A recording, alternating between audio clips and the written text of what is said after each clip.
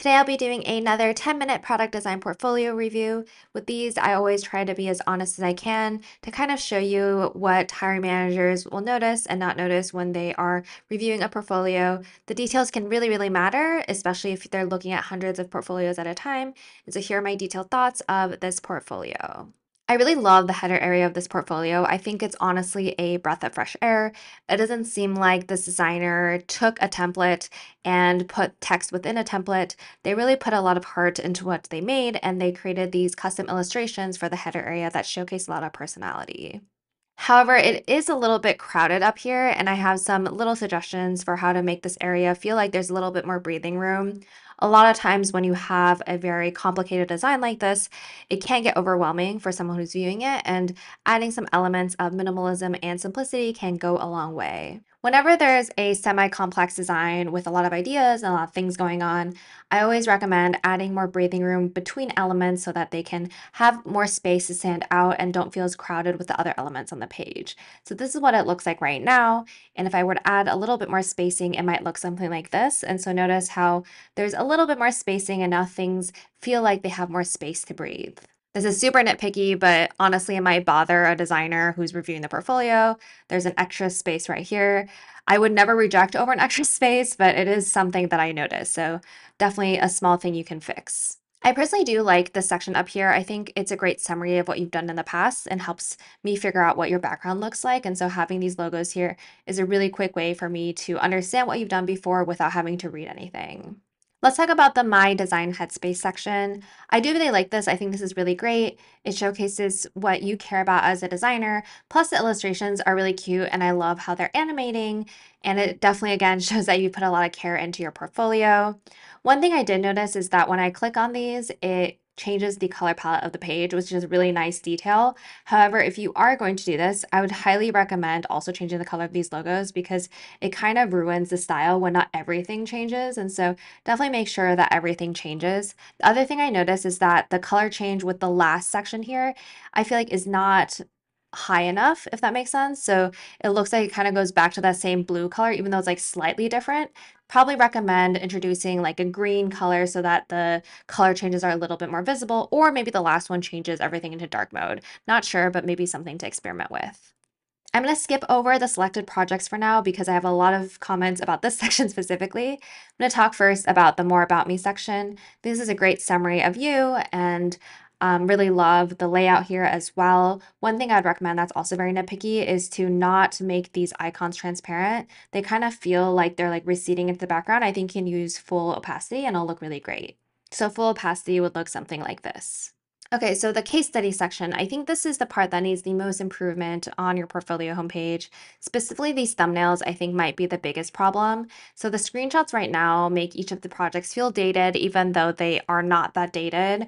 The stock photo background and the use of the devices, I think, and the way that they're cropped might be contributing the most to the feeling. And so I'd recommend iterating on this more. There are a few different options here. You can either remove these completely and focus only on the text and make it a text only kind of like homepage portfolio. That's pretty trendy right now. You can also make the thumbnails wider so that they're closer to like a 4:3 or 3:2 image ratio. This will allow you to focus more on the interface and not have to crop things at a weird angle. I would also recommend removing the stock photos and going with a color maybe from up here. You can even try creating like a pixel art background for your designs, but the main things are to remove all these additional elements and simplify it so that you're focusing more on the elements in here. I think right now there's too much going on in most of these, and what I really want to see is the designs here in a non-cropped state. Before we dive into one of the case studies, I do want to mention that these icons here feel really random. First of all, they are not consistent in style because they have different stroke widths across all the icons. They're also kind of blurry. Like if I zoom in here, this one definitely seems blurry. This one seems blurry as well. What I'd recommend is creating similar icons to the ones down here, the pixel ones, so that you have consistent illustrations and iconography across the page. I do like the idea of highlighting the results of the project, and I think that is pretty unique, and so I think keeping that would be great. I actually have one last note. I would recommend against having these big like drop shadow things. I think right now it's an additional visual element to the pixel art and it feels very random. And the pixel art is already a very strong concept, whereas this is a different concept. So, highly recommend removing these and kind of focusing all your attention on the pixel elements of the homepage. And I think having more visual focus will go a long way. So overall, I think the case studies need the most work and editing. I think the content is good. So I read through the case study and what you're saying is good, but the way it's presented makes it pretty hard to follow. A lot of the images are really small, the type hierarchy is confusing. There isn't consistent spacing around different sections. And so I think going through and doing a polished pass specifically around visual hierarchy and presentation will actually go the longest way. An example of inconsistent visual hierarchy is on the top area of the page. Design evolution is the strongest element for text.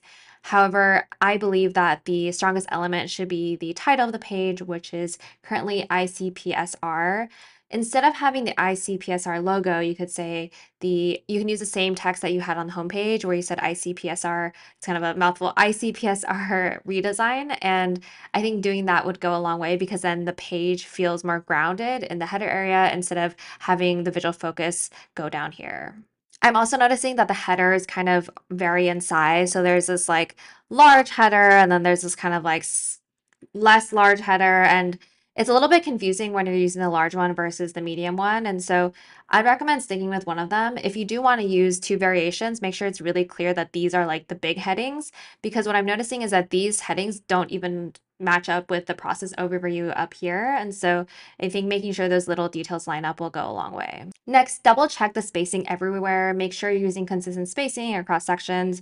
Right now, the spacing here is a little bit wonky because currently the heading has too much space after it.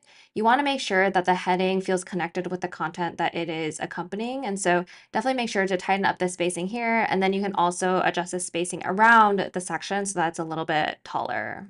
One thing I'm noticing across the entire case study is that the way images are displayed is inconsistent and also hard to follow. So right now there's these three images that are in a row. Down here, notice how these images are kind of slotted into where they can fit in the text area. There's this like diagram on the left side. Down here, there's an overlapping thing. And then down here, I can't even see what's going on. So highly recommend redesigning the layout of the case study so that the images can take up more space. I think the images are the most important part of the case study. And if I can't see what's going on without zooming in, it doesn't make my experience of reading the case study that easy. And so I think making the images front and center will go a long way. So for example, the images here are really easy to see because of the way it's laid out. And so maybe going with something that's more similar to this would help me follow the rest of your case study better. Additionally, I do have some knits that might help make the case study a little stronger visually. So these, for example, all have this really harsh drop shadow that is a little bit more distracting than helpful. The design doesn't have to pop from the page. If you really do want to keep the drop shadow, definitely try to make it lighter so it's less in your face. Another harsh drop shadow here. This one doesn't have a drop shadow. This has drop shadow. Honestly, the most important thing is consistency. Right now, I'm seeing so many different styles of shadows and non-shadows and strokes. So if you can make it consistent across your case study, that's the most important part. Here again, there's a really strong shadow. Another note about consistency. So notice how here the alignment is off. I'm assuming it's because of the two column layout or because of the image, but definitely make sure things like this are aligned. It'll make it a lot easier for someone to follow. And personally, as someone reviewing a portfolio, if I saw something like this, I would probably reject the portfolio because it showcases like lack of visual design detail. So definitely try to go through and make those little adjustments. Overall, great work so far. I really love the homepage and the little pixel illustrations. They're super great and add a lot of personality to your portfolio. My biggest feedback would be to go through the case studies and make sure that from a visual hierarchy perspective, they are easy to scan. I think right now the content is pretty solid, but the biggest problem is how the content is presented. And so focusing on the case study and presenting the content in a more easily to digest way will go a long way.